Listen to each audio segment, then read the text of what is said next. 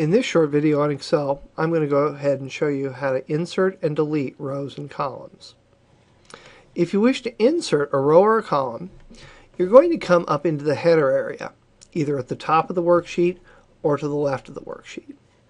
Once you're in the header area, you can go ahead and right-click on the letter that represents it, or the number, which in this case is D. I'm going to right-click on D, and you'll see I have an option there for insert. When I click insert, it inserts a blank column before whatever it is I right-clicked on. Let's say I want to insert a row in between 5 and 6. I could right-click on the 6 and then select insert, and I get a new blank row in my Excel document. Deleting is just as simple.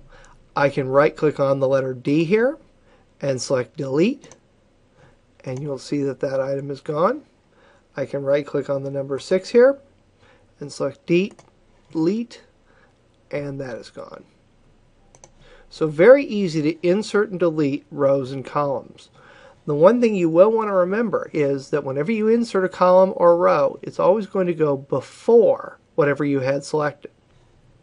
So again, in the case of column D, before would put the new column in between February and March. So I'll right-click on D and select insert, and you'll see there's a new blank column in between February and March. And let me go ahead and delete that again.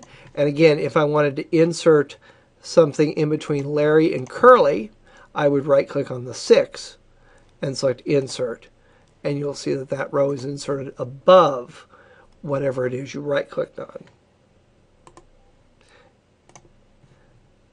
If you'd like to see more Excel tutorials and videos, go ahead and visit our website at www.learnexcelfunctions.com, and you can also download this practice workbook if you'd like.